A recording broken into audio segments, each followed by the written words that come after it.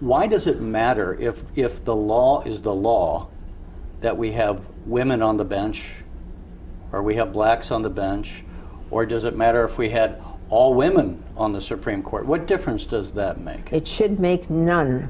None. I wanted to emphasize that. I'm glad you asked me that question. It should make no difference how that person who's sitting up there looks. The law is the same for men and for women. We bring a different perspective, but the law is the same for men or for women. And I think the American dream, or Americana, is such that we wouldn't even notice whether it's a man or a woman up there, or black or white or an Asian, whatever. If we reach that American dream, we wouldn't notice that. And we're getting better, but we haven't reached it yet. And you know, I wonder, when we say the law is the law, sometimes, would I be correct, I've not been a judge or even a lawyer, that there's always that gray area, we say, of the law. Is that where the perspective, the human experience comes to play, or do you not?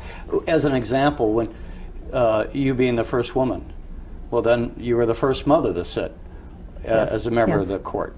Did you find that cases would come up where that your life experiences, which were different than your male counterparts, played a role in the way that you either interpreted the case, not necessarily applied the law, but that maybe picked up on some elements of the case, perhaps stood out to you more than your male counterparts? You're very correct. Each of us are a product of our experiences in our backgrounds. And what we bring to the court is what we have been all our lives, our education and our experiences. Women's experiences have been different than men's for the very reasons that you articulated. Women, they don't really interpret law different, but they bring a different perspective, a different attitude towards the law. For example, when I went on to the Supreme Court appoints committees, and there were 1 or 2 committees that had 20 members on it, and they were all men.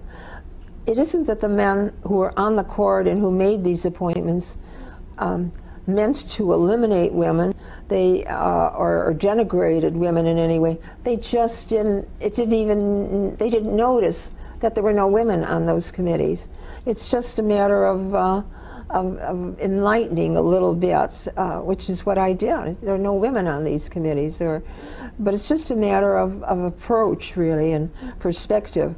The interpretation of the law should be similar or the same, but we come with different backgrounds, and we're supposed to bring that to the bench.